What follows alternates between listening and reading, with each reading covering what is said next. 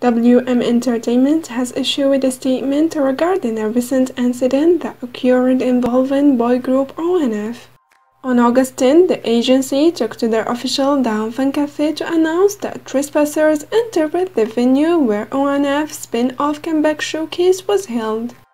When inside, they illegally taped the group's rehearsal and performance at catering that belongs to the staff and artists, and hide inside a venue restroom, which caused issues with the security team, therefore disrupting the performance. First of all, the agency apologized, adding that the fact all staff were required to wear masks and their COVID-19 event guidelines made catching the trespassers more difficult. Comedian and radio show host Tae Gyun was recently caught in a controversy for mocking I-DLE Shuhua pronunciation during their appearance on his radio show.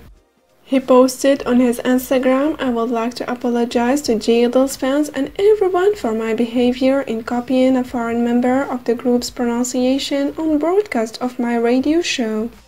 I-DLE made a guest appearance on SBS Power FM Culture Show and revealed a story about the time that Shuhua ate chicken from the convenience store. And after telling the story, he mocked Shuhua's pronunciation for the words chicken leg and wing. Some of the listeners of the show felt that Kim was mocking foreigners and felt that it was inappropriate behavior. And he stated, "I in no way meant to mock anyone and just thought that it was cute the way she tried to pronounce the words correctly. I'm sure that this might have been uncomfortable for some listeners. And I have contacted Shuhua directly and apologized for my actions, and I'm posting this as a separate apology."